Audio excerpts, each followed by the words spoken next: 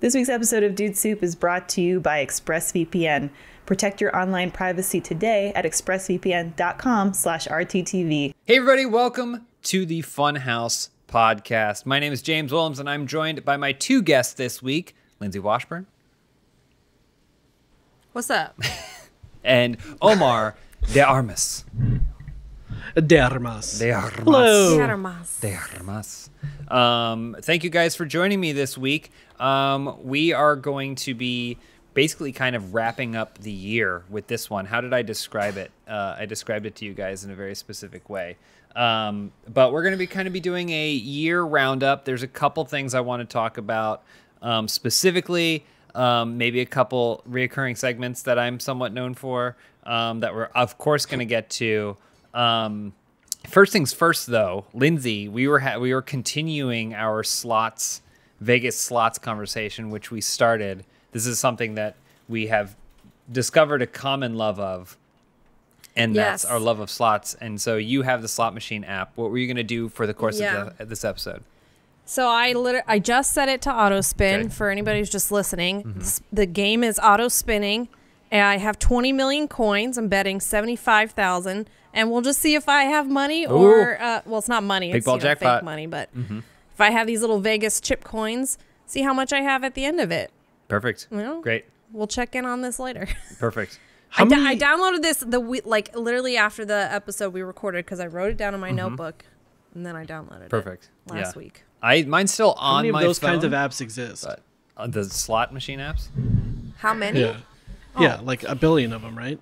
And they Probably, all play yeah, a ton. themselves Well, like that? There was someone who was watching that. There's I got a bonus. wow, that was quick. Sorry. There's someone who was watching that other podcast that we did a couple weeks ago, and then messaged Lindsay and I and said that they are a programmer who makes slot machines, and linked us to their Vimeo page. They're basically their reel of all their work and all the slot machines they worked on, and it was very cool to watch. Because they were like, I can just program the ones to show you the bonuses that happen. And we're like, oh. And then Lindsay and I were like, should we do a Funhaus slot machine? And then we both got really excited until I realized we would get not a single cent from any of that. And it would be probably the most discouraging thing we'd ever seen. But so yeah, Lynn's going to be rolling the slot machine. Another thing, we're going to talk about some stuff too. Omar's playing Cyberpunk, and I want to kind of ask him what his experience. Oh, you got the link? Oh, cool. Wow. Yeah, I got so many. Holy of them. cow. Cake. I was just showing you. And so I wanted to talk to Omar about his experiences, how he's enjoying Cyberpunk, how it's running for him because the game is getting a lot of flack, and I'm not I don't want to dunk on a dev after they killed themselves for 9 years trying to make a game that Seriously, so long. and make it work on consoles and computer software that span a decade. But I do want to hear your experiences. But I also want to let you guys know, if you're watching us live, I got the chat open, and we're gonna take some questions as they come. You guys can shoot us questions because this is kind of gonna be an end of the year wrap up. And yeah, let's just have a nice, cool, cash podcast. Omar. Cyberpunk. Oh, did you get hacked? Yes. Or I can't tell if you got hacked or if there was an encoding error. So I feel bad. I don't want to spoil stuff in this game for anybody. So I'm going to do side stuff, but some things might be happening on my screen that happen later in the game. Okay, so how far? So I apologize for that ahead. In are you approximately? I've been playing for hours. I don't know. Is there a way to check that? I don't know. I didn't know. There's gotta be. A progress meter or Yeah. a main story meter or something like that. Oh, yeah. So I'm 60% through the V story. Okay, so you are pretty deep in there. So yeah, Pretty deep, yeah. 15 into the samurai story, and then 20 into whatever this is. don't Clock's know. ticking. Don't know what that means. And Yeah, you're I don't know playing what on PS5. Yeah, so I'm playing on PS5. I bought it on PS5 because I figured I'm going to want to sit on my couch and play this with a TV. Also, I sit in front of my computer all day, every day. I don't want to fucking sit in front of my computer anymore, so I'm going to play this game on the couch. a different screen. I don't know if that was my best decision ever for playing this game. Oh, to play it on PS5? Honestly. Yeah. Oh, okay. You think you'd rather Right be now, playing it on it's PC? running. Yeah, because it's running fine right now, but it crashes constantly. Oh, really? Like Oh, on your like every 45 minutes it'll crash or something. And then I have to go through the whole boot up process for the game again and get going. But while it's playing, it plays awesome. It doesn't really look like that on the stream right now, probably because I'm setting a 720 signal or whatever. But it looks good. It's smooth. There's no frame rate issues or anything like that. Like the combat's not fucked or anything. But it crashes constantly on PS5, which is a very different experience than what I've read for PS4s and Xbox Ones. Yeah. What do you, I mean, I don't think any of us are game devs enough to really know, but what do you think is like causing the issues here? Because like there are still games like GTA 5, which are just utterly massive, you know? Like these are massive games and they are so old but you know, you can pick them up now and still be impressed by what's in it. I know everyone's going on and on about how beautiful this game is and like the lighting and the ray tracing and all kinds of stuff like that. But like, you know, also John Smith always goes on and on about how next gen doesn't just mean better graphics. It means like computer processing power to make the world more real, right?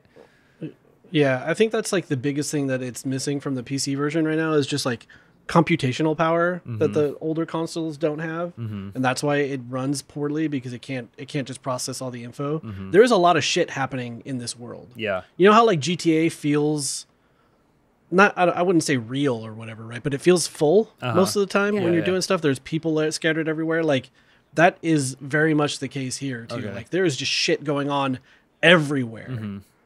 Let me pull up the map. There are so many things. Man, I hate seeing that. I hate it. Oh my god. I hate looking at that. I don't know how you feel about it, but because it's too much. It's too much. Is it overwhelming? It's too much. It is. Yeah, it is. It is a lot. This it also has like really interesting, awesome interactions with characters. So I started playing this game. I don't want to like spend too much time on it, but I started playing this game and I was like, oh, I don't know if I'm digging this as much as I thought. And then like a really key moment happens with one of the main like starting characters, and it totally changed my perspective on what this is. Like this is really awesome. Like this is like a super awesome character story, and the interactions that your character has with all these side stuff is fantastic. I fucking love it. Okay, it's so detailed and deep. It's awesome. I'm having a really good time when it's not crashing. It feels, I mean, it's an RPG, right? Like the definition has kind of been swapped around a bunch over time, and sometimes you think RPG is going to be the thing where you select attack from a list, you know, and like Cloud does his limit break. But like this feels like it's very much an RPG, probably kind of similar to Fallout, maybe more than other action games, I'm sure. But like it would make sense that it wouldn't feel right until you feel comfortable in it, like until you can, like until the mind meld happens where you, Omar, feel invested and like feel like your goals as a player are aligned with the goals in the game. It's not Sisterhood of Traveling Pants where you just try them on and they work. Right? So I guess that makes sense. But man, just looking at that world, like how much of that stuff matters though? Because that's the problem I have. It not a whole lot, honestly. I feel like because there's your main quest lines and then there are side jobs. I've been doing some of the side jobs, but really like it's mostly the mainline stuff and then those characters you meet in the main line that you have really interesting stories with. And that's the stuff that I've been following down. That's why I think like my whatever the thing was in 60% through one and only 15 and 20 through the other, you know? Gotcha. Yeah. It's really the things when it's just stuff on a map. Like I know people consider Assassin's Creed Black Flag to be like one of the best Assassin's Creed games. I know people that love it, but that was like actually where I kind of stopped with the whole series because the map was so littered with stuff. And then you would go and then you would like spend 15 minutes getting it. And it was literally just an orb. So that way your counter would go like 16 out of 500 to be 17 out of 500. Like, you know, and there's stuff like that in all those games. But I always like when it builds something. The new Spider-Man game, I guess not the new one anymore.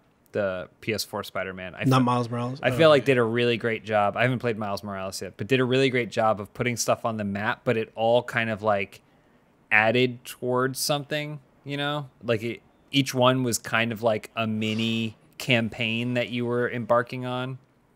So I think that's just because we're older, right? And we have jobs. Like Maybe. if I were a young kid and I had like limited income and this was the game I was going to buy, I would be all about like, oh, there was just two of that same dude right for there. sure. You see? What's that? Like, yeah, what's they're the most? identical. There's two of the same. There's two of the same guy. They're brothers. Like the most time I can spend in a game is where I find value. And now to me, it's like the experience of playing it, not the length that I play it, that I find value in, because I don't have enough time to go hundreds of hours in the same game because I'll never play anything else. Yeah, part of me just wants to get it done. Lindsay, Yeah. Honestly, I mean, this game, like, it looks like a game that I would like. I love, Fallout. I love these RPG type games, but for that exact reason of that, I am the kind of person where I want to play a lot of the game. Like, I want to be in it for hours, and I don't have time right now, so it's like on my list, but it's not for me right now. So. Yeah, I mean, I think it also came out and don't like, have time. some people were pretty adamant, like, this might not work for you. Like, so if there's any sort of The irony is that Lindsay has a slot machine rolling right now, but when it comes to playing a video game, I don't want to gamble. Like, I want it to be like a confirmed experience. Yeah. Yeah. I don't know. I mean, like you're talking about getting lost in games and stuff. Like there was just like playing Ark in those kind of survival-ish games is where you lose yourself for hours and hours and hours. I'm and related to this and last week where Jacob and I were comparing games and how we play games. Like I'm still deep into a new game that just came out for me, which is World of Warcraft. So when I was thinking about, should I pick up this game? Like, I think I would really enjoy it. And I'm like, I can't. I'm still too deep in this other game. So I need some space between the games. And then I'll come check it out. Yeah. Space between the games. It is. That's like a show. That's a show title, right? Did somebody do that for it? Yeah. What is it? It's like it starts with the last 60 seconds of a gameplay video. And then it just cuts and then to watches you like go to the bathroom, take a shower, sleep. It's funny. Like you talk about trying to find games when you're older that don't necessarily fill your time with too much stuff. I've been playing through Demon's Souls, and something I never thought I would do. And yeah, Omar, you beat it, right? Yeah, I beat it.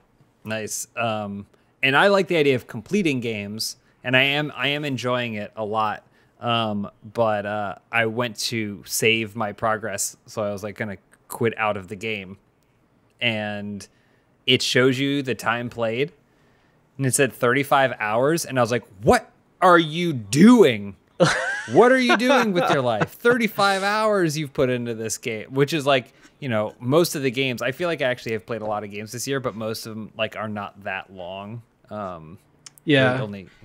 So I was a little disappointed with myself for spending that much time on a video game. It's funny how you're on the other side of it now. I want my bang for the buck to be as low as possible. I want to find a $5 game on Steam that I can beat that afternoon. That's what I want. Yeah, is it really? Do you truly consider it a waste? Like, I know you're exaggerating a little bit, but like, is it like a waste? I don't know. No. Entertainment is a weird thing for me to try to quantify because like before I got in a weird phase recently in my life, like the last couple years or whatever, where I was watching way too much TV. I was just like vegging on TV way too often for way too long, and like I don't know. To me, that's more mindless. Even though I was taking in stories that I enjoyed. I was watching like quality made content or whatever. But like, it's not interactive in any way. I don't know. It's weird. I struggle with that stuff all the time. It's like, am I being productive right now? But really, I need to like turn my brain off sometimes too. But I guess it's like finding the ratio.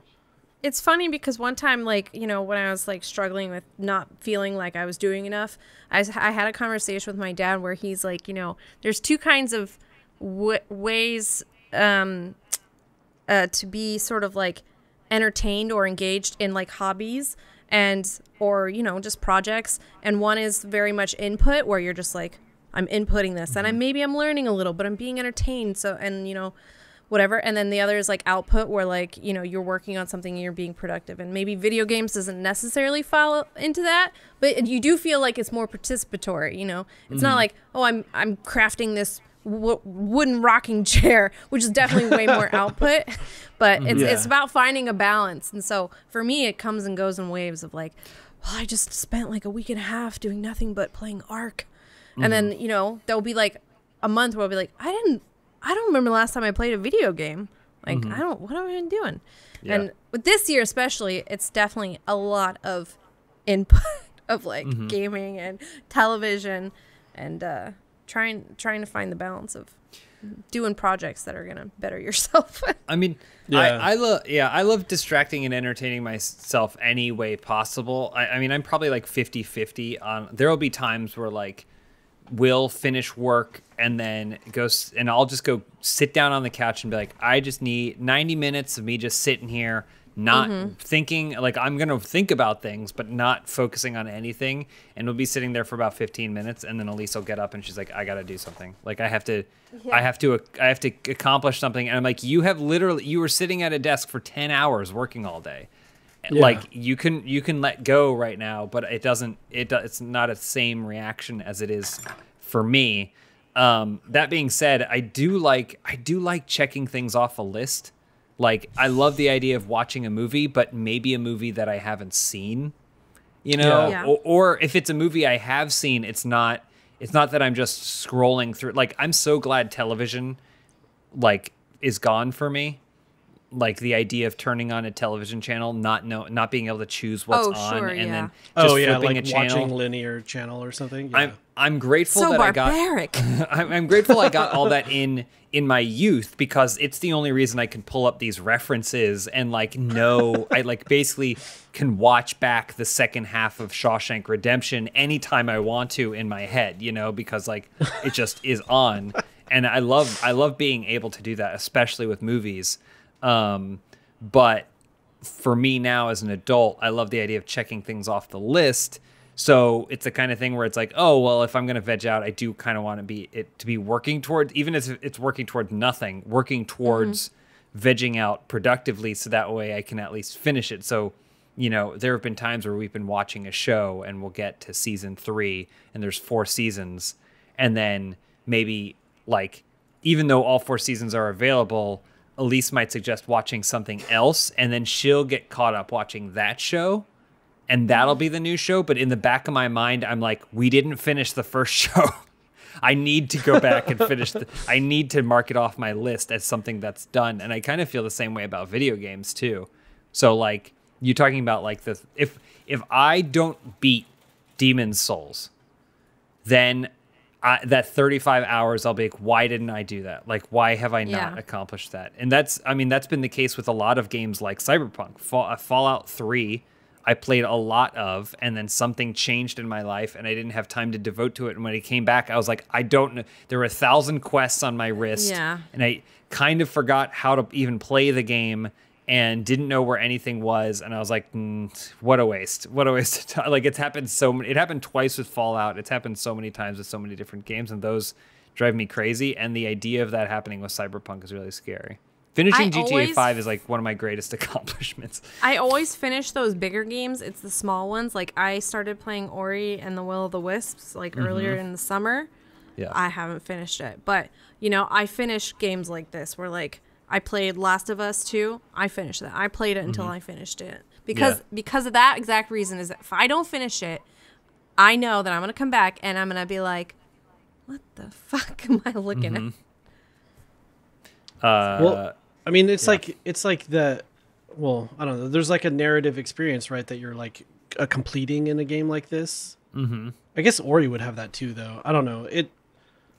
I struggle with completing things too. I've recently like become more aware of that in myself with a lot of things. Just my inability, like I bounce off of things all the time, be it for whatever reason. And like putting a conscious effort into not letting that happen when I feel myself like, oh, I'm just, you know, like I'm getting lazy and I don't want to do the thing anymore.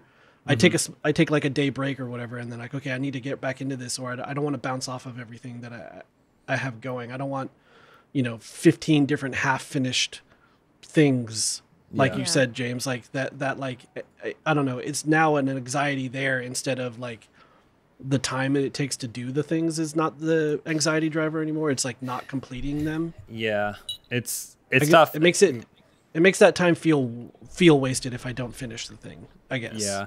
And I also will say, admittedly, we treat this as a therapy session. Everyone could be our therapist on this. I'm admittedly not good at prioritizing some of those things. Like the idea of, I just finished watching. It was 3 sessions, and I watched The Witches, the new Witches by Robert Zemeckis.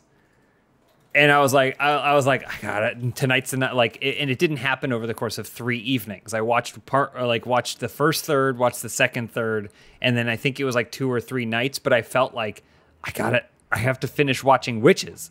Like I didn't even like it that much. I mean, it was like way worse in my opinion than the old one, the original. Yeah, the old movie. one I kind of liked. I remember liking as a kid, being terrified of the witches, but yeah. Yeah, it has so much. The old one had so much personality, despite feeling like a bland Hallmark made-for-TV movie. It had so much under the surface, and this one felt like it was so bombastic, but then had nothing. Like it was just like a old car with a fresh coat of paint. Sorry, HBO Max. I know we're Warner Brothers employees, but I'm honest. And so. But I still felt like I needed to finish it. I was like, I need to finish it. That way I've watched Witches and then it's done and then I haven't done it. But yet I have like a screenplay that's half finished, when it's like, why can't I devote that energy there? Even when you were not finding it like that enjoyable, I was gonna ask the same you're question, like, this is not going to be valuable to me. You felt like you had to finish it. Yeah. Yeah. Well, I mean, what's the cutoff then? What's the cutoff for not enjoying something to where you feel okay dumping it? Well, I guess with movies, at least, it's a passive experience. So it doesn't really require, like, if the goal was to push a giant, well, this is a bad example because it sounds like exercise, but say I hated exercise and someone just said, you have to push this giant boulder up a hill.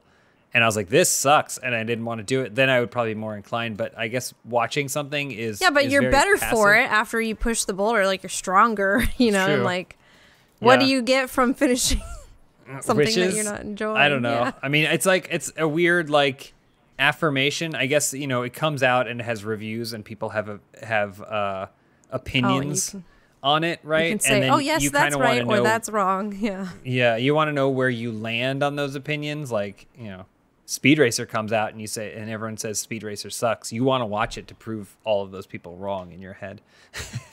But Witches comes out and people say it's not good, and then you watch it and you go, nah, everyone was right. Like, and I will say it starts out and like the nostalgia and the excitement that I have, because I'm a big fan of Roald Dahl's books. Those are basically the books that were read to me when I was a kid. And the movies I grew up with, like that was like a big part of my childhood. I was like excited for the prospect of a filmmaker I like making a story that I like. But it didn't pan out for me. So I guess there was that initial motivation, that thrust of excitement. But then, yeah, by the end of it, I was like, oof, like what else could I have done? So yeah, I don't know. It's a weird thing. And yeah, I actually feel kind of similar, Lindsay, about like sometimes the bigger games are easier to get through. I mean, GTA 5 was a beast. And I remember there was a point where I sat down and I said, no, I'm going to finish this. Like, I don't even care about what happens to Trevor. Like, I'm going to finish this game. But yeah, it is interesting how some of those smaller games get away from you. I think that, I don't know how much you guys have messed around with Game Pass, but I am. How as I much was as I playing. should, yeah. I was playing Ori on that through Game Pass. Okay, yeah. I think that's going to be a big bridge for me though, because like, yeah, I started playing Ori on Game Pass, and then Elise was like, "Well, we should play it together." So I'll give her time. I'll give her a couple months, and if we don't play it together, then I'll just sneakily play it without her knowing. But there's other stuff like Yakuza 0, a game that I probably wouldn't just like sit down on a couch and turn on a console to play this game that's, been out for several years.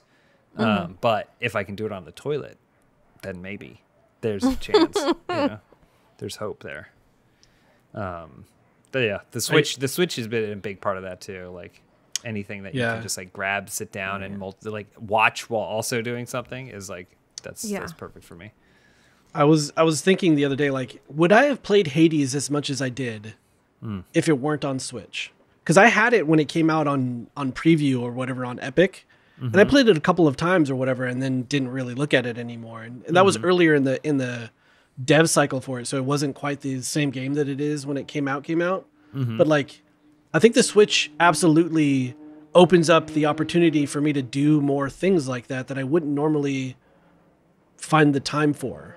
Because I can do it even if I'm not like actually watching TV at the same time or whatever, doing like a second screen experience.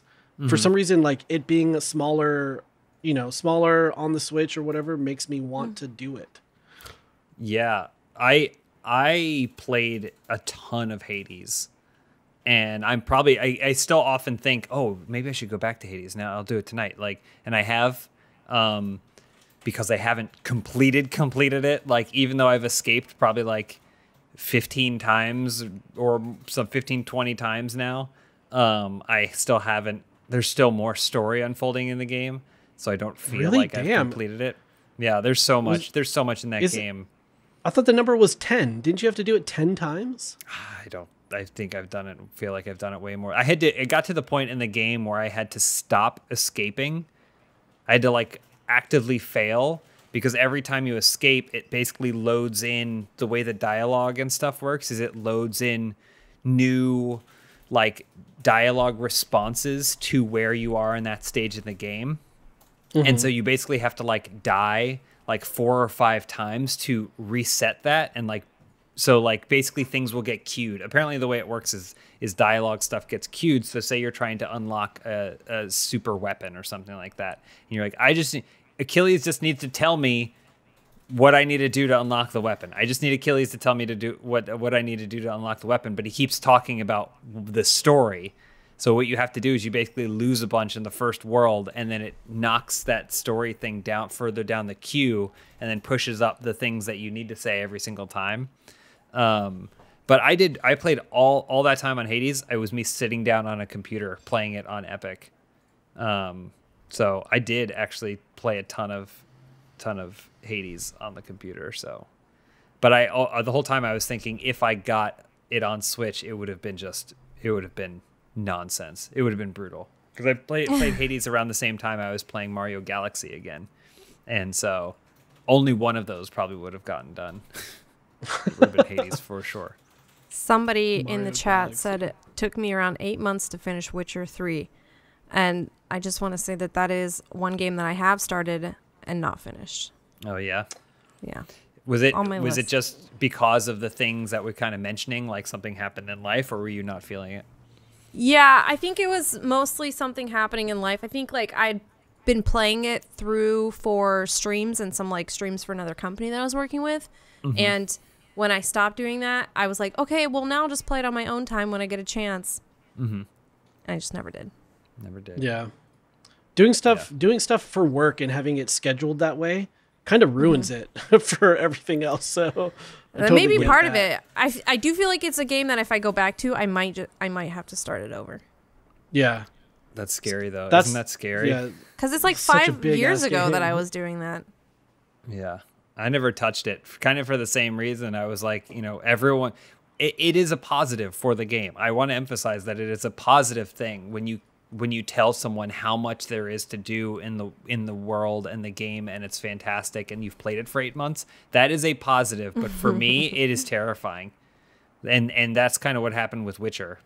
People were like, with Witcher 3, they were like, oh my God, like I'm caught in this game. The experience is wild. Or you'll see stuff like, it came up on Reddit for a long time with either funny or cool things that people were doing that would make it to the front page of Reddit. And I'd be like, oh my, I don't even recognize this from other things I've seen in the game. And that's scary to me. I feel like with the exception of this year, every time that I've had a lot of time to dedicate games, and I had those, I get nostalgic and I think about those moments of like, oh man, that was so fun when I just like day in and day out and I played forever. And then I think about like the bigger picture of what else was going on in my life. I'm like, oh yeah, I was really miserable and this was the only thing that I enjoyed during that time. And like that also plays into why I remember the game and those memories so fondly, is because it was like bringing me so much joy. And I was spending way too much time playing the games, but it's hard to differentiate that sometimes for myself. Yeah. For me, that's World of Warcraft. It's crazy to me that you're playing that game now, because I was playing when it was, still OG style, like where the classic is when it was for real or whatever. Yeah. And it was like 40-man raids, and I had a clan, or not a guild, and we were raiding and we were doing all this stuff, and I was in charge of all the warlocks in the thing. And like, I think back to that time, it's like, holy shit, I spent so much time. I went out of my way to spend so much time playing that game. And now when I look back of it, I think like, oh shit, I feel like I wasted my life doing that stuff. Like I wasted my youth a little bit on that game. And it really makes me like kind of unhappy. I totally get that. I feel like I may be lucky, whereas when I first started playing it, I had a lot of other really cool things going on in my life. And so I'm like, oh yeah, I started playing that game, but also like I was playing softball every Sunday, and I would come home and like then I would get on World of Warcraft, and then like later that week I would like hang out with friends and we'd be like, yeah, we'd go home from the bar and be like, hey, you want to get on for a little bit? And like that for me was like my memory from starting that game. There have been times where I was playing it too much because I was like, I'm just get on World of Warcraft because I live alone, I'm poor, got nothing else to do. But I think because I still have that tie to it being like this really cool, fun thing that I started to do, that's why I always come back to it. Yeah, I definitely didn't have that. It was more like, that was like a depression era for me or whatever. Yeah. Like I wasn't doing anything. I wasn't doing anything outside with other people. I was just communicating with like the 40-ish people on the thing, when going like I would leave work and drive home as fast as I could so I could sign on and do all this stuff with them or whatever, such a weird time. I've spoken about it before at length, but Marvel Puzzle Quest, it's interesting when you have these things that are like in your life. They just recently, I still play Marvel Puzzle Quest. I'll preface this by saying that I still play Marvel Puzzle Quest every daily. day still? Daily. Okay. Daily, I have logged in and gotten the daily reward every single day. And that includes any like international travel, all kinds. Like I find a way to connect to internet and then log into this game and play it every single day. Even if it's like, oh, I know when the time ticks over, because it's not at midnight. I know when the time ticks over, so I'll do like technically twice in one day and then take the next day off, but it's still part of the 24-hour cycle. Yeah. And I will say this, I picked good because for a game that is a match 3, they have done so many updates. It's unrecognizable, basically, like other than still being the match 3 game. But like anyone who's played for a while, it's like it's unrecognizable. There's so many characters. I have all of them. And like there's just so much in this. There's so much in this game. I can't imagine starting today. But they keep unlocking like new features because the game has just become this beast, and they have to figure out a way for people to be able to like wrangle it. And they just recently unlocked this thing called milestones, which are, long tail. You're playing the game, and more than just daily rewards, like you're accomplishing these long tail goals. Like, you roster 50 characters, you roster 60 characters, you have a 4-star, you have a 5-star. And when you hit these goals, you basically get to reap these rewards. And they just dropped this feature last week, and it counts your progress for most of those things up to where you are now. And so I had to reap the rewards of my entire playtime, and it was like just like claim, and it just went on. It was like 20 minutes of me hitting claim for these things that I've big quotation marks accomplished in the game, and it felt pretty amazing. It felt pretty rewarding, and I was actually able to use it. Like the game is essentially a machine at this point. unless they change something majorly, like the pace at which they release things is a pace at which I will never fall behind. I will always manage to at least get the character and have the covers for the character so I can use the character. Like, I'll never fall behind ever again. And then there's a super rare 5-star tier, which that's still kind of luck of the draw if you're going to end up with one of those or not. But then there's a slightly lower tier, which is like 4 stars. And that's like, it's just a matter of time that it's not if I get that character full, it's just when. Like, it's probably going to be 2 or 3 weeks or something like that of regular play. But I recently crossed another thing because I play daily, and it shows you how many days you've played. And I was like, when the milestones happened, I was like, man, I've been with this game for so long. It's crazy. Like 4 years. Like, it's wild to think about having played a game for 4 years. And then I counted the days. I did the math, and it wasn't 4 years. It wasn't 4 years. Today is day 2,577. Which divided by 365 puts me at 7.06 years of daily play of this mobile game.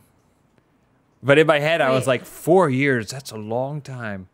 That's not play time. That's just concurrent days that you sign up. Concurrent days. Okay. Concurrent day. I have unlocked 2,577 daily rewards. So that means that you divide that, it's 7 years. And I think the game only came out a little before I started playing. So the game, I think, is only like 7.25 years old, and I've been playing for 7.06 years. So that's Lindsay, wild. thoughts, praise, anything? I'm impressed. Yeah, I mean, that's quite impressive. Because I mean, I remember the first day that I like forgot to go to the Bell ATM in Animal Crossing, and I was like, no, my like 70-day streak is over. Yeah. And then I, after, honestly, the day that happened for me was the day that I stopped playing that much. So it does break you out of the habit. It does. Yeah. I mean, like, how much of what you're doing, James, is just to preserve that streak? That's the thing, though. I'm still into the game. Like, I, of course, like at minimum, when we were really busy traveling a lot and stuff, I would make it a point to be like, I just got to get my daily reward. Just keep that going. But now, like, it's kind, like I said, it's kind of a machine. I still enjoy doing the match 3. They release new characters like every couple weeks, and so I always get them because of the machine that I've built in the game, the engine. And so it's never like, oh, I get bored because there's always a new thing for me to basically experience in the game over time. I spend no money on it. The engine has moved beyond the need for financial contribution. If I paid into the game, it wouldn't help me because I've already created something so efficient. But I still really enjoy the match 3 aspect of it. And like even those milestones like basically gave me the in-game currency to unlock a bunch of like other characters that I didn't really like have usable. And so now I'm like building new teams and like making stuff like that. I don't know. Which we had I think it was a ad sales deal. Did we ever do that video? Yeah, we did, right? With the Marvel Strike Force. I was playing that for a little while too, because like I had to play the game to do the ad sales stuff, and then but then eventually it was kind of the thing like Lindsay said, where I just didn't log in one day, and I just kind of didn't go back to it. It's too much to juggle. But yeah, so that I can maintain, and I also study Spanish every single day. That is, we'll say something productive that I do. That is something that you talked about a while ago that I was like, I need to fucking do that. I need to like get in and start like reteaching myself how to speak clearly in Spanish. Yeah. Because it's definitely a skill that I haven't kept sharp. Yeah. I literally was just thinking about that this morning because I was sharing these videos about, I sent it to, I think, a couple people, but the video of the guy who's talking to his grandma who speaks like 5 different languages. And I was like, I really need to either try to relearn French and like literally just learn how to speak it, or the fact that I live in Southern California, maybe I should learn how to actually speak Spanish, because I know them probably the same amount, even though one has 5 years and one has just me self-teaching myself. But That's something that I really want to do. You want to speak Spanish together? We can do a little immersion. Not right now.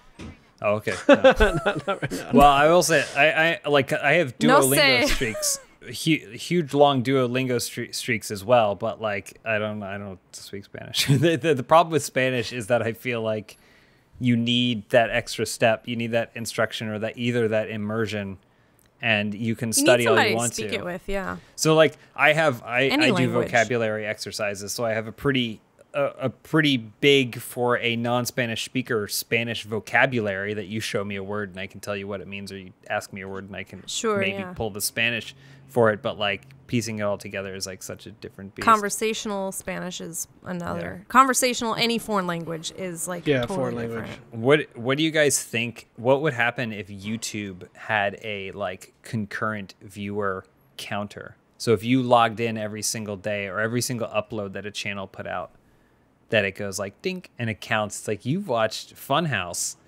like every day. You have a Funhaus streak. It unlocks a badge or whatever. Like I feel like that would be really effective. It's a little manipulative, but I feel like it would be Weren't really they doing effective. that before? Wasn't that part of like the YouTube gaming thing? There was like achievements and stuff built into it. Am I making that up? I don't know. Maybe. I mean, there's stuff like memberships. You can like join channel memberships that unlock things at different tiers. But I'm just thinking like just watch. Like basically the free to watch kind of model of like, yeah, just watch it. And then, but if you watch it enough, it'll unlock things. People will find ways to hack it anyway. Yeah. There'll be immediately absolutely. a Chrome extension that lets you type in whatever number of days. And then it's like, oh yeah, someone's been watching Funhaus for 3,555 days. That's weird. Yeah, Been around it that plays long. every YouTube video at the same time or something. Yeah.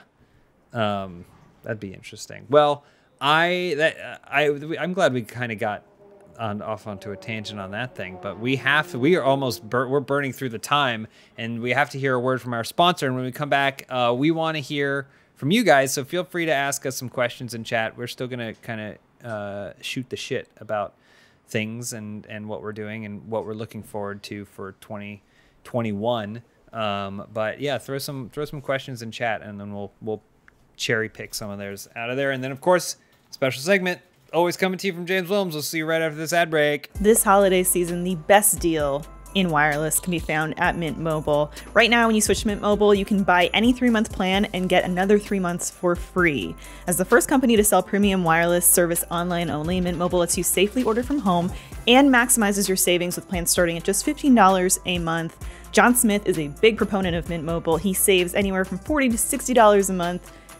If you want to save like Smith. I always say Mint Mobile eliminates the traditional cost of retail and passes those savings along to you. All plans come with unlimited talk and text plus high-speed data delivered on the nation's largest 5G network. You can use your own phone and keep your same phone number along with all your existing contacts. And if you're not 100% satisfied, Mint Mobile has you covered with their 7-day money-back guarantee. So switch to Mint Mobile and get premium wireless service starting at just $15 a month. And like I said, for a limited time, buy any 3-month Mint Mobile plan and get 3 months for free by going to mintmobile.com/dude. That's mintmobile.com/dude. And cut your wireless savings bill to $15 a month at mintmobile.com/dude. Thank you, Mint Mobile. This episode is brought to you by Full Sail University. Located just outside of Orlando, Florida, Full Sail University offers associate's, bachelor's, and master's degrees designed for the world of filmmaking, music, gaming, art, and technology. They offer both online and on-campus courses. These programs are accelerated so you can earn your degree in half the time. Each degree is immersive and hands-on, so you can learn your craft using the same tools and technologies found in the industry. Plus, alumni can come back at any time to audit classes throughout their career and further their lifetime learning. Super valuable when you're always trying to adapt to new skills. Full Sail grads have gone on to do big things, from mixing hit records to working on major Hollywood films, even winning Oscars, Grammys, and more. Plus, enrolled students receive a laptop along with industry software at deep institutional discounts. To learn more about Full Sail's programs as well as potential scholarship opportunities, visit fullsail.edu/dudesoup. That's fullsail.edu/dudesoup. And we are back. We have about, what do we got? Like 15, 20 minutes left? Dang, right? That was that was fast. I know, we're burning through it. I was like watching you play whatever you decided to do of just kind of like motorcycling around the cyberpunk world, taking pictures of graffiti. Yeah. There's a side quest. There's all these like graffiti tags or like tarot cards they're associated to in the world, and there's 20 of them for me to go take pictures of. And that, furthers a story with one of the side characters that I really like. So yeah, it felt like a good thing to do, just putz around the world. Yeah. I would it does look really cool. I would watch, maybe what I need to do is I need to watch people play completionist activities in video games that I don't want to fully complete. Like, I just want to do the main story of Cyberpunk, but I want to watch Omar just quietly with chill music, like no commentary necessary, just kind of like surf around the world and grab the things so I can see what happens when you find all the riddles in Batman. Yeah. When you find that was like almost exactly the example I was going to use too. Because like all of those things were like, they were fun for a minute, and then it was just like, man, I have so many of these things that I have to go try to do. Yeah, I'm just gonna look up the ending on YouTube. But looking up the ending feels like cheating. I feel like if I watch, because like when I've done long play watches of video games, I feel like I've participated in them more than when I watch the ending of a video game, right? Yeah, absolutely. So if I watch some guy do the most efficient way possible, find all of the riddles in Batman, then I have done it as well. We've worked together, they and I. Okay, so real quick, I just want to talk. We talked about how we've been surviving 2020 through these games and stuff. But I wanted to ask you guys, what are your 2021? What are you hoping for? And your answer can't just be to hug another human being, because that's not in more detail. What are you kind of hoping for? I mean, that's obviously my first answer. Something like that is I want to see people. As far as like personal goals, I want to have a less cluttered lifestyle. I was talking about this earlier. I accumulated some junk in 2020 because I was like, I'm home and I'm therapy shopping, or, impulse buy this thing I saw on TikTok. Happened a lot. So I have a lot of junk that I accumulated. So one thing that I'm going to do in the new year, and probably even over the next few weeks get started, is sort of paring down my life. And I'm not a minimalist by any means, but I prefer like open floor and like not having crap all over my desk. And this year has been hard to maintain that when working from home. Like there's just stuff on my desk always.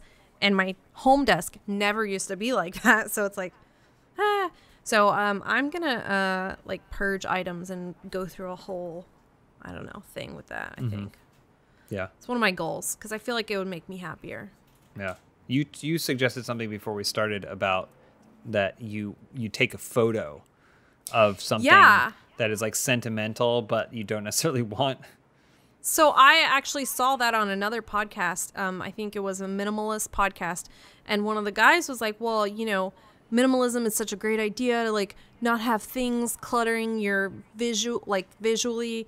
But what do you do with something that's maybe a gift from somebody that you're like, wow, thank you. Like, I appreciate it, but I don't need these things in my life because in the long run, there'll be more for me to worry about.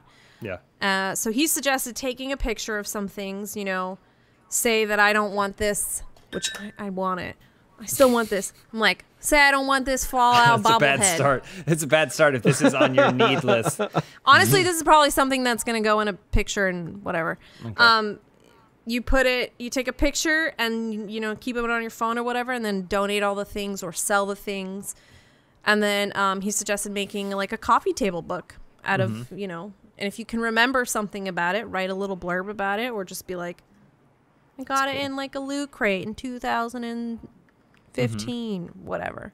That's cool. So I have pictures of stuff that I got rid of 2 years ago, and I have not done the book yet. One day, but as long as I'm doing the part of like taking the picture and getting it out of my environment because I'm a big believer of like a clean space, clean mind, happy mind. Gone but not forgotten. That's like the Exactly. perfect example of gone but not forgotten. It's there, it takes up less space. Real quick, we have a question from Gay Millhouse. Has you guys don't have to answer this if you don't want to, but has drug use or drinking habits changed in the last 9 months since everyone has been chilling at home? I'm kind of only a social drinker anyway. Like, I don't really. Yeah, me too. Like, I was literally just thinking of that this morning because I was going through my fridge and I have some beer in there that's been sitting there for a long time. It's just like I haven't been drinking alcohol Mango at cart? all while we're. Mango Is cart? some mango cart there. There's I some got passion mango cart fruit, too. passion, but it's been sitting there forever. Thinking like, oh, I guess like I at one point in my life I considered myself a connoisseur of like beer or maybe some like scotches or whatever. But like really, I don't drink alcohol. Yeah. It's not really something I do, I guess, because I haven't been doing it the last 9 months really because there's not a social reason to do that. Yeah. Drug use and stuff like that, I haven't really changed at all. I don't know. I don't feel like that. High that, at 9 like, a.m. part of the- High at 9 a.m. Yeah. Re-up at Just 2. like the I know old how it days. is. Yeah, like, a couple times a week or something. You maybe before going to bed, hit the vaporizer or whatever. But like, it's not really anything. I don't know. It's not like a. I don't feel like it's a medication for depression or something like some people feel that kind of thing as. Yeah. Yeah. I don't know. It's a weird thing to have. It's weird that I was thinking about that literally this morning, like alcohol consumption. I just don't anymore. Yeah. Lindsay? I would say that it's been up and down. I was also a very social drinker, but I also like a glass of wine at home. But there are those lines, especially when this year it has been like a tougher moment of like, well, I got this bottle of wine, and then the next day you're like, what? Did I drink the whole bottle of wine? And you're like, shit, guess I did. And it's something that you definitely have to pay attention to if you are a drinker and that is like a vice that you go to. So, yeah. Yeah. I mean, I'm not like, that person's dead. I am not like, a casual drinker. I'm not the kind of person who's like, I just want a beer with dinner. Like, that's not, I don't think I've ever felt that way. I will say, I feel like I've probably Not even with like some tacos? Or No, burger? not really. No, it's weird. Like, I don't know. I'm so boring. I'm like, oh, you know what sounds good right now? A nice cold glass of water. Like, and I've just, I think for my sanity's sake, tried to maintain some semblance of routine with like meals and stuff.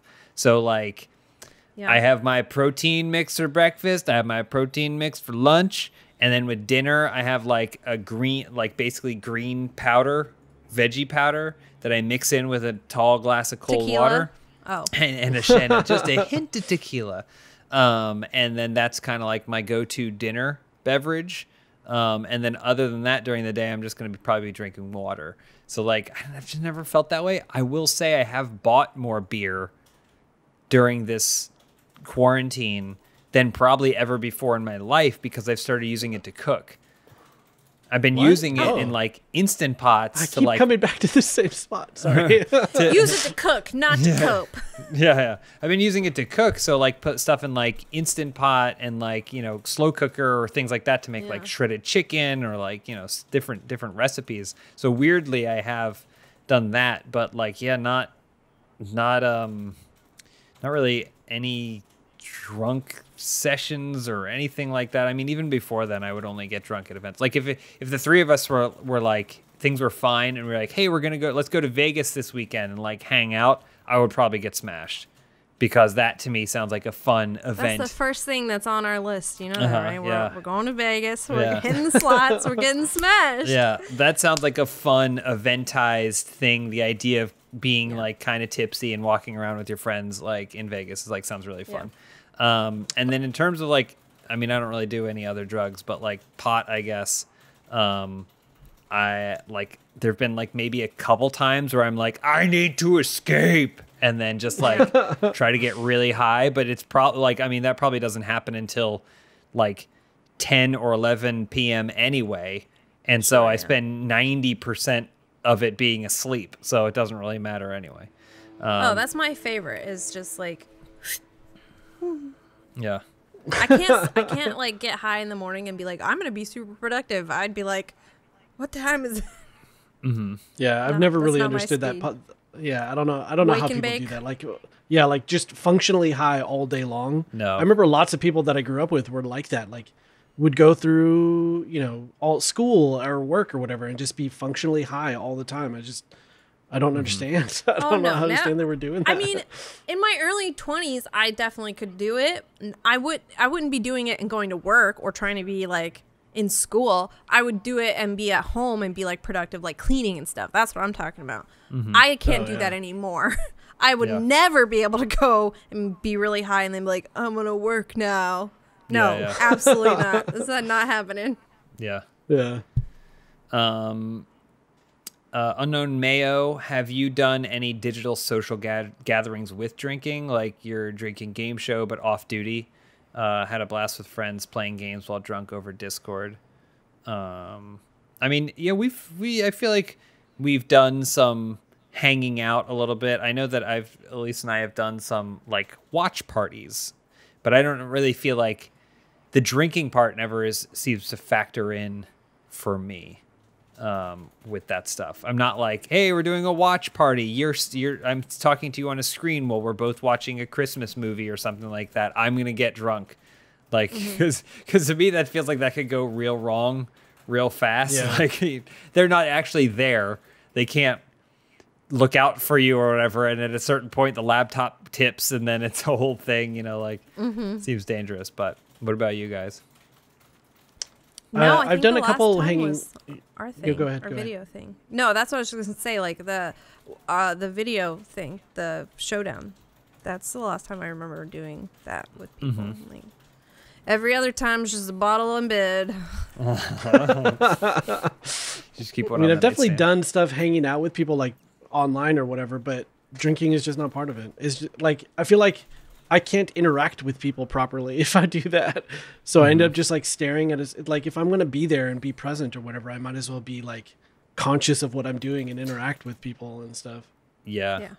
If you're the only one, it's hard. I think it's harder to get everyone on the same page socially. I mean, it is 100% harder to get everyone on the same page socially when it's distanced, like, especially over like a Zoom call or something like that, or Discord chat or whatever. Like, everyone feels like you have to come with a similar goal, and everyone has to kind of have the expectations of getting a similar goal out of it. That it, you know, because I think if everyone's like meeting at a bar, it's kind of different because that's the social space. expectations are there, yeah. Yeah, exactly, Yeah. exactly. The expectations are there, but you have to kind of set the expectations in the age of digital socialization.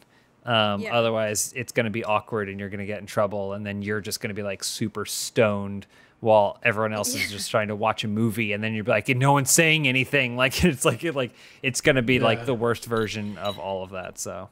Yeah, you can't be like, everybody want to play a board game, and then just start pouring shots like by yourself. You're like, what, you guys didn't know? Like, Yeah. No. There has been, I mean, I like looking forward to 2021. I guess for me, I want to take some of the good that came out of it, like some of the good things that happened, and really like continue applying those to a better environment. I feel like because things have been the way they are, I've tried to be more conscientious about like reaching out to people and like maintaining social contact with people, because you're not just going to run into them, right? And so I know for me, one of my main goals is like, when you can run into someone, that doesn't mean that you can't just shoot them a text and be like, hey, what are you up to? Or you want to play a game, or like you want to do something. Cause like there's been a ton of people that I've gotten to spend more time with, quotation marks, this year than I ever have before, despite the fact that we're not together, you know, like, Yeah. you know, so I mean, like you guys too, I feel like we're more in contact with each other and text message chains and you know, sharing things on the weekends, and like even when we did like the Discord, all of us playing games and like stuff like that was really fun, that probably you wouldn't think to do if things were normal. But yeah, there's been I've gotten to spend, I've started an Overwatch team, which is a lot of fun.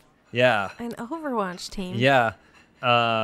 So it's Blaine, Joel Rubin, Andy Cortez, Tam and Lucy.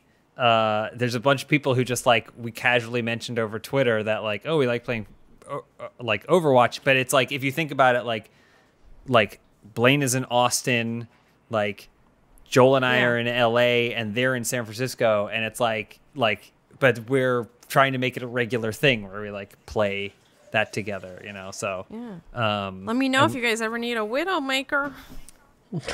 just by you saying that, I will absolutely never message you. You widow main? No one ever needs a widow. Yes, I'll message you. I mean, I'm down to play anyway. I think it's fun. It is fun.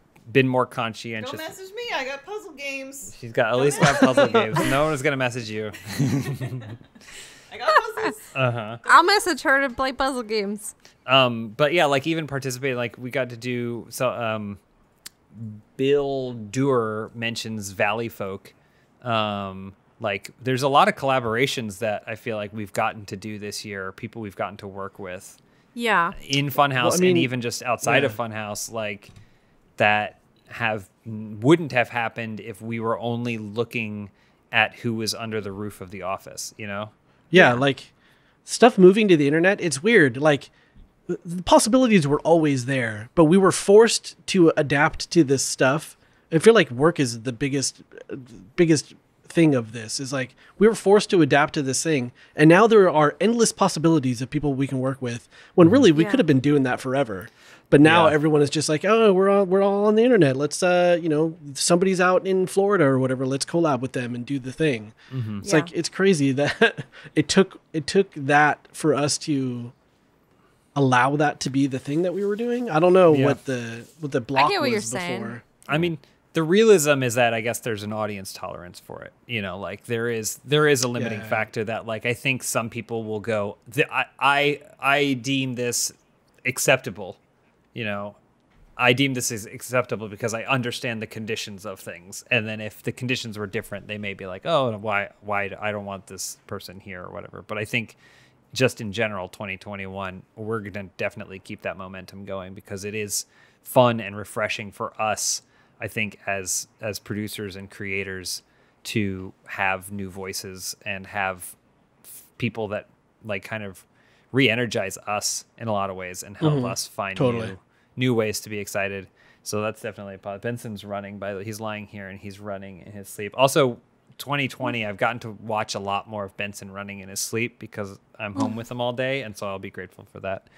I was thinking the other day, like I didn't know if it was because Bender's getting older that he has more like his body doesn't block out the dreams as much as it used to or something, but I feel like I see him having vivid dreams all the time now. But maybe it's just because I'm there. It's they're older, so they have more to dream, Omar. That's why I always say Benson, every time you take him somewhere, he goes somewhere, he's creating new memories so that way he can go there in his dreams and run free. Except for Bender.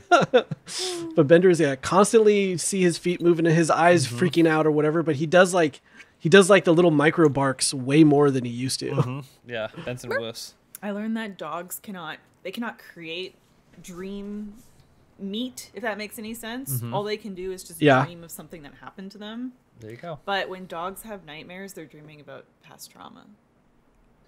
Aw. How do we know if they're nightmares or not? Is he running from something bad or running to something good? We don't know. Oh, God, I should wake him up.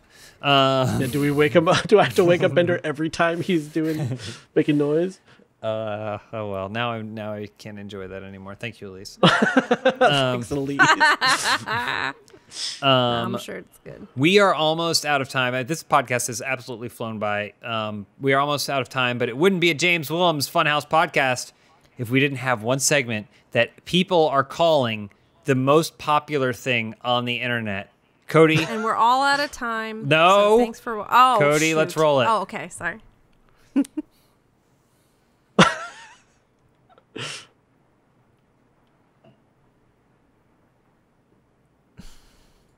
can't tell if it's muted for just me or if It's not. I can't hear either. okay.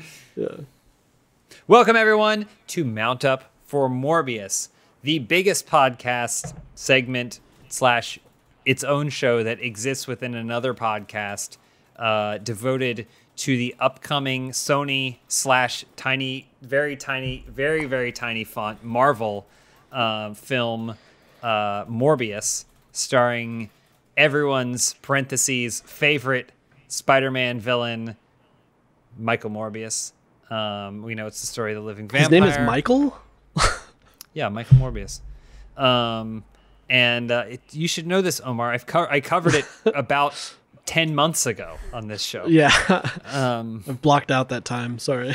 But for those of you who are new to this, welcome, and we expect you to stay for a very long time. This is we're counting down the weeks, the days, the months, the years at this point to the release of Morbius, starring Jared Leto, and so, you know, not a lot of news. There's not a lot of news, so we found other ways to kind of fill the time and prepare us mentally for it. But you know, Lindsay, I know you pulled out your phone there.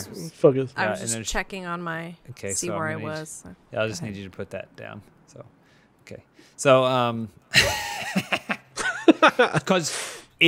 because there is news.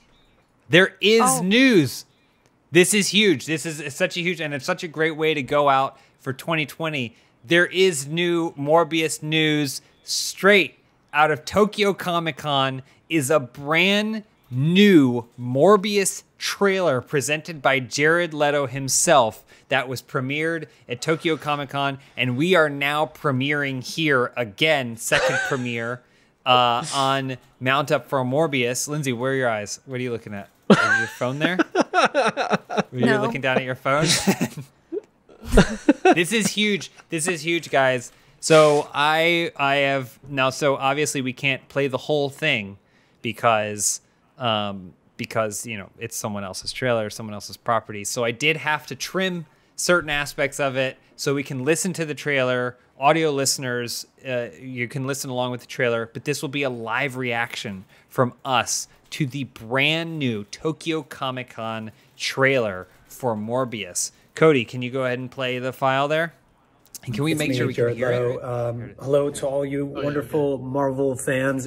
I can't wait for you to check out as you can see, my new movie, Morbius. Such a way that very excited, coming your way very soon. In the film, I play a new Marvel character who attempts to cure his lifelong blood disease with an experimental science. What appears to be some in sort the process, barn. Turn into barn, a living like vampire. studio apartment. So, that's barn a little bit type about thing. What's going on. Look at his piano. His hair looks so much better than mine. It's going to be a fun Yeah, I was one, going to say, can't he wait has for you guys very, to see very it. It's an pretty exciting hair. role and an Is that his expanding normal look, universe. or is he just kind of, There's is he a lot chameleon for and all goes of us all over the to look place? forward to. He's always a I'm happy to chameleon, hear but that with the everybody face in of Jared Japan Leto. is doing well Yeah. and that sense. theaters are Yeah. open. So don't miss Morbius in And theaters I've never in heard his voice 2021. sound like this either. I now- don't know what happened if he just woke Now, up. But the trailer. okay, here we go. Perfect shots. Nice. So we got a new song. This is a new. What is Moonlight? If there's an answer to your disease, Yeah, this is you'll find it. okay. Freeze frames there. Okay. Yeah, have a for rare release blood it. disease. Yeah, maybe. I'm running out of time. I don't want to see Yeah. you get Okay. another Not as year. appropriate as Moonlight. That's not exactly legal. You're up to something. What is it? Did he start himself like what's his name in Machinist? His Probably. that look? We got a cool I've seen that show. new remix of the song. Increased strength. Right? Oh, damn. Shirtless Look at him shot. now. Ability to use echolocation. Purple goo. Teleporting. Overpowering Oh, he has urge to sonar. consume. They established he has sonar. Got tired of doing the whole Very group bat-like. thing, Okay. What's up, Doc? Oh, cameo. Michael Keaton cameo is What's happening? confirmed. Is Michael Keaton the Birdman again? Vulture. What's his Vulture? Yeah, he plays Vulture. Wow. So there you go, 2021, brand new. You can find out more info about that at morbius-movie.jp if you want to watch more. I recommend everyone. That was just kind of our live reaction. I recommend everyone going and checking out the full trailer without freeze frames all over it, so you can really see the stuff. But yeah, big reveals big takeaways from that. Confirmed that he has sonar. Okay. And that's about it. That's all that's new. And this song. Wait, song. Michael Keaton. I didn't know about Michael Keaton. That's cool. Well, he was in the first trailer, and if you notice, every single time the Mount Up for Morbius header plays, that same clip is there. For some reason, I assumed that was Hannibal Lecter. I thought it was what's his name? Hannibal Lecter. I don't know why that was where Hopkins yeah, that's Mount what Up I. for Morbius. Look, There he is, look, right there. it looks See? like it. It looks like Anthony Hopkins. No, that's Hannibal Vulture. I threw him in as the cameo. I can't believe you didn't realize. Why did I associate that in my head? We're going. 2020 is going out on a high note. We're getting the vaccine is getting shipped all over, and we also got a brand new Morbius trailer. So if you ask me, this is the planet trying to heal itself. So where did you end up at, Lindsay? I ended up at 24 million coins. Sorry, it's too close there. And I was up to 28 at one point, and then it was just down at 17 million, and then I hit the jack ball, the bonus ball, jackpot, whatever it's called over there. Nice. And then It's now a volatile game. So I let it sit there. What did you start at? It was 20,000 or 20 million. Okay, great. So we I'm made a up profit. $4.5 million. We made a profit. Of little and Vegas coin chips. All you had to do was leave it open on your phone for a little while. Yeah, I just was like sitting there. Yeah, something tells me that is not the same odds as you would get in Vegas, but still. No. Real quick before we end it, quick. There's a game in Vegas. If you do go to Vegas and you do want to have something that you can sit and play for a long time that you get money back, 3-card poker. Oh yeah. I love 3-card poker. Is it 3-card poker or win, lose, draw? There's one where you bet 3 times and you can take your bets back. And you only have to lose one of your 3 bets if your hand sucks. I think it's called win, lose, draw, actually. But yeah. Well, 3-card poker is similar, whereas you play the different kinds of bets, and so you can win the 3 different ways, and so sometimes you don't always lose it all. Sometimes you lose it all. Vegas. Yeah, baby. there's one where you can literally just like, I undo that bet. And then you can sit there for hours and hours and get drinks. Make sure you're at the right table, because if you try to undo a bet somewhere, you're going to get your hand stabbed. Well, good to know. I'm trying to think. We have a bunch of great stuff. This is kind of going to be. We're planning a bunch of content to go up over the holidays to make sure that even if we're not in the office on Christmas, you guys get videos and stuff on those days. So there's a lot of stuff coming down the pipeline. So much so, we got new abandonwares coming out. Elise, what do we got? Oh, we have the continuation of our Christmas Filmhouse bracket, part 2. Is a lot of fun. We have 3 weeks of that, so hold on. Yeah, part 2 of 3. Nice. And Super Mario Maker. Oh, it's so good. Teardown, and then also we do have, I believe, at some point a board game. We do have a holiday board game bonanza that will be coming to you guys soon. So I won't tell you too much about that. Big Stream Day Friday. Then we also have a big Stream Day Friday. We're doing a lot of collaborations with people. So please come join us. Check it out. Thank you to everyone participating in the Rooster Teeth chat. Joining the conversation, asking us questions, and just helping move the conversations along. Thank you to all the Morbius fans out there for sending me the trailer straight from Japan as soon as it came out. We would be nothing without the Morbius fans. And thank you to Omar and Lindsay for coming on the show. Thanks, James. Thanks for having me. Yeah, of course. All right, everybody, take care, and we'll see you next week.